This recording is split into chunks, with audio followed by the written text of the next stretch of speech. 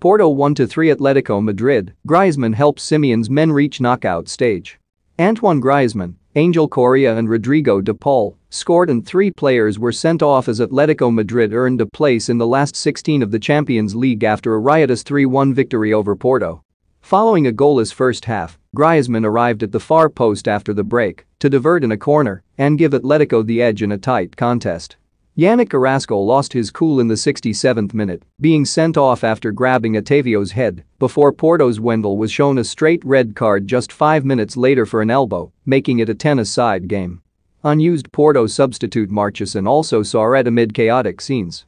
3 goals were then scored from the 90th minute onwards, with Correa racing away to slot into the bottom corner and de Paul hammering in before Sergio Oliveira netted a consolation from the spot.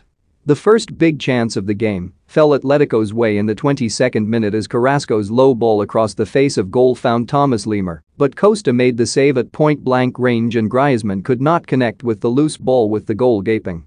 The Porto goalkeeper then denied Marcos Llorente from a tight angle. The visitors broke the deadlock in the 56th minute as Lemar's corner was flicked on by Jeffrey Kondogbia and turned in at the back post by Griezmann to give Diego Simeone's men a vital advantage. Carrasco refused to give the ball back for a Porto throw-in before lashing out at Otavio as the Porto midfielder attempted to grab it from him, the Belgian earning himself a straight red card.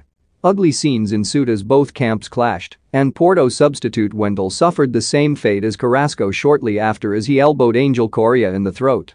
Marchesín appeared to be red-carded for speaking out of turn from the sidelines. Correa broke away in the 90th minute to double Atletico's advantage with a low finish into the bottom left corner before de Paul smashed in the rebound after Griezmann's shot was saved 2 minutes later. Porto pulled one back deep into stoppage time as